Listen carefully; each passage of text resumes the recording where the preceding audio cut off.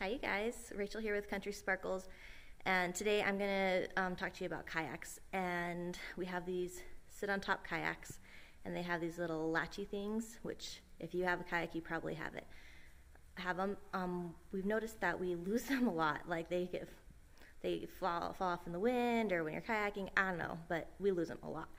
And then you just have to order them online or whatever for like $8, but I'm like, this is ridiculous. We gotta find a different way to do this. So let me show you what I am doing, how I'm changing those out so we don't lose them anymore, because this has got to end. Okay, as you see here, this is what I'm talking about, this piece. See how it just like looped through here?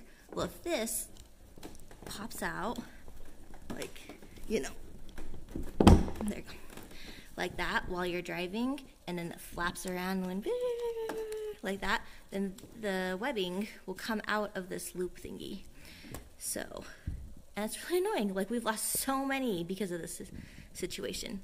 Okay, not so many, like 2. After 2, I'm done though. So what I'm doing is I'm taking this off of the loop here. Let's see if I can. Taking this off, and we even zip tied this part to here so that way it wouldn't snap off, because we were losing just this piece at first. And so we zip tied that, but I'm gonna unclip that zip tie, and then okay, so then I'm gonna clip it off like this with my dikes. My husband just told me. Like that. I'm just kidding, I didn't get it all the way. You know, really hard with one hand. Okay. So that's gone. And then this part just unclips from here. Ooh, I don't know if it's going to happen with one hand.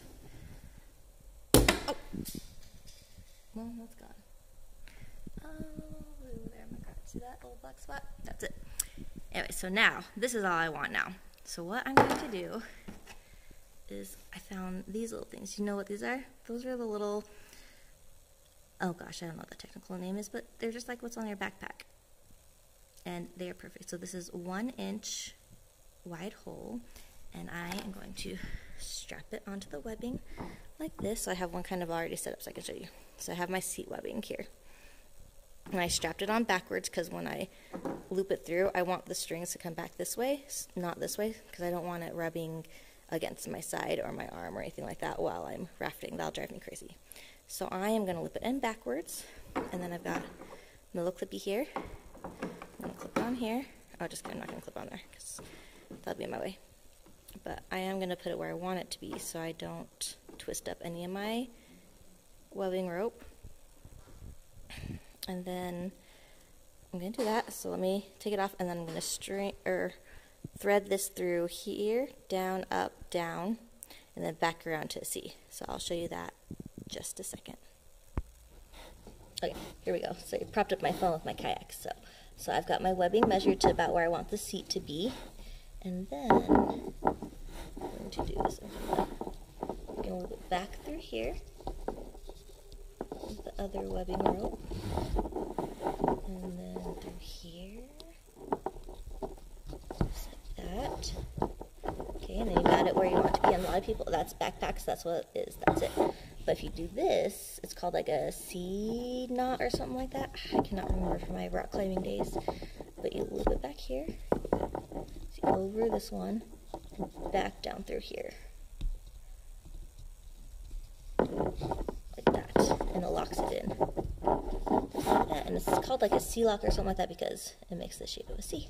So yeah, and there you go. Not gonna flop off no more. Back on. And there it is. It's all twisty. But that is what it looks like. And now it's not going to rub on my side or anything like that. And if it blows in the wind, when it's on our trailer or in the back of the truck, it will be all good. So that is my fix for losing pieces. If you enjoyed this video, like and subscribe below to see more of my random things I decided to show you. Thanks, you guys. Bye.